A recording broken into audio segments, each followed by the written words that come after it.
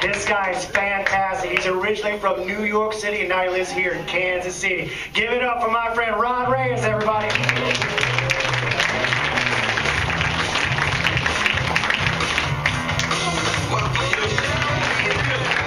I am applauding you for coming out in this god-awful heat. Because half of you didn't want to come. You're like, I didn't want to go see Mike Smith. And look, come on, the other one, I don't want to see Mike Smith. Come on, the club is air conditioned. There's air conditioning in the house. I applaud you for motivating yourself to come out and support live comedy. Because I am originally from New York, and let me tell you something. People say we're nasty people, but we are kinder in cold weather. If it's freezing and we see a homeless person, we do what you do. We give them a couple of bucks.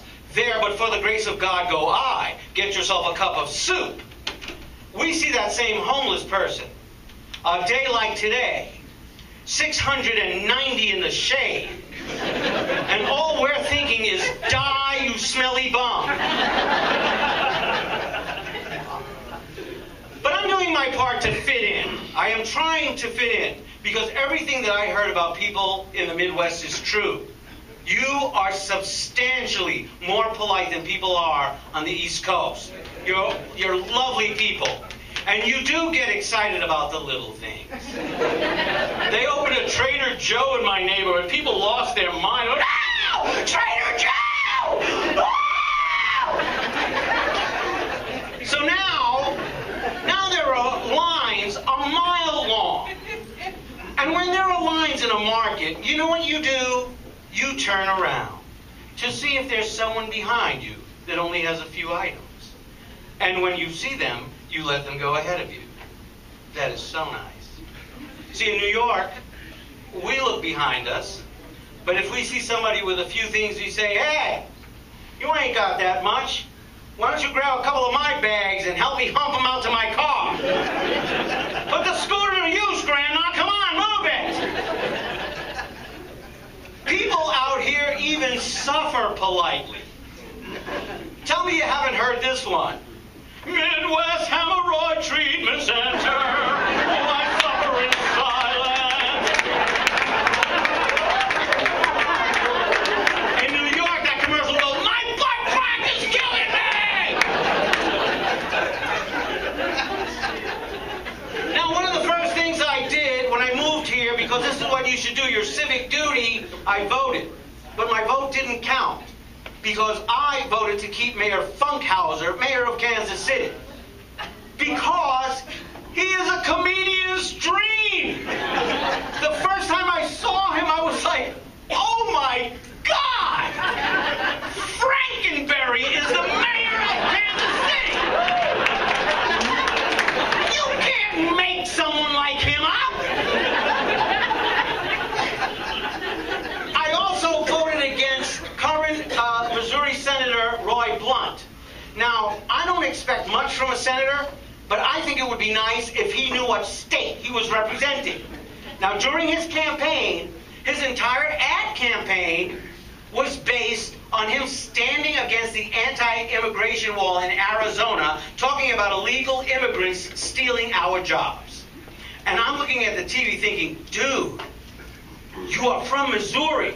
Do you really think there are 500,000 Mexicans on the Iowa border going, do you know what we should do? We should tiptoe across I-35, sneak into Missouri, and cook their meth for free.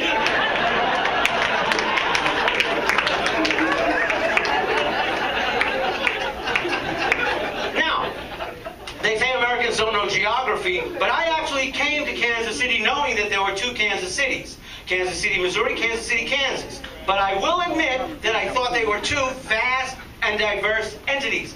I thought, geographically, Kansas City, Missouri would be here, and Kansas City, Kansas would be out there. So, you can imagine my disappointment when I found that all that was separating them was State Line Avenue. And I said, what's that about? Look, I'm in Kansas. Look, I'm in Missouri. Look, I'm in Kansas. Look, I'm in Missouri. My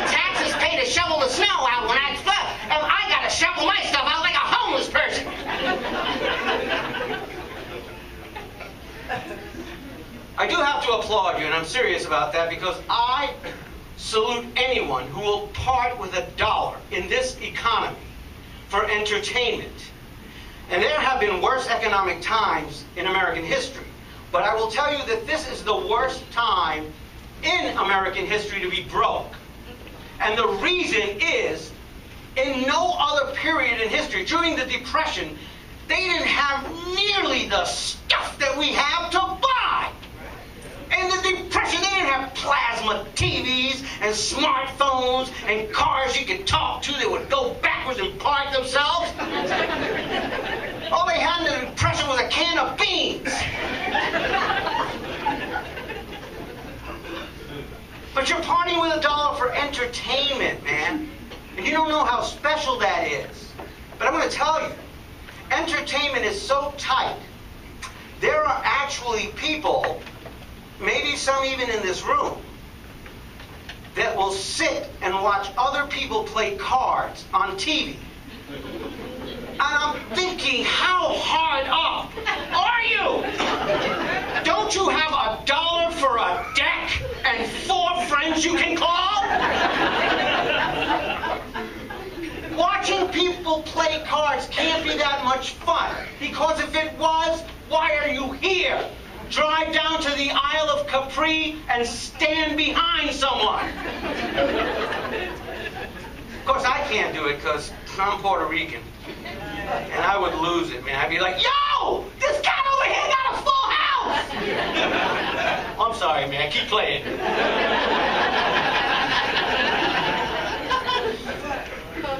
I've given up trying to explain that I'm Puerto Rican out here, by the way. I was doing a show in Nebraska, and I told them, I said, so, folks, you know, I'm Puerto Rican. And they were like, no, seriously, it's like an island in the Caribbean. It's Puerto Rico. I had a pretty decent show. I bet you the next day, half of them were the Mexican there. It was pretty funny.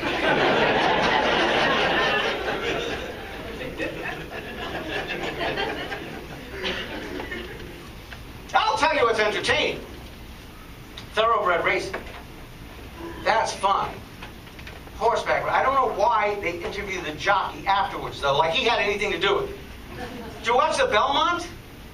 They were talking to them. Here we are with Javier Vasquez. Javier, tell us about the race. Well, you know what happened was the door opened, the bell rang, and then he ran out, and he was running, and he's a horse! I go where he goes! The whole time I'm just thinking, don't throw me off, don't throw me off, don't throw me off!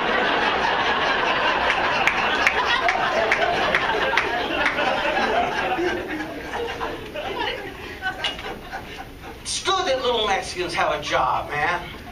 They're not stealing jobs. You can't do that. In jockey land, you're a giant. But in New York, they were actually trying to lower the size requirements for firemen.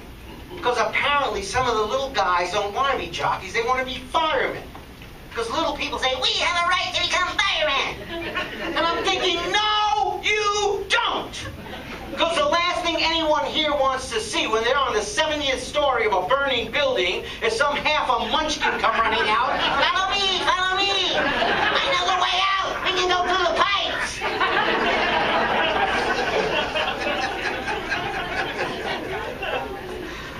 Oh, you guys have lifted up my spirits, man. Because this is my dream, I must say, this is my dream. But I was going to give it up. But then I saw the Justin Bieber movie.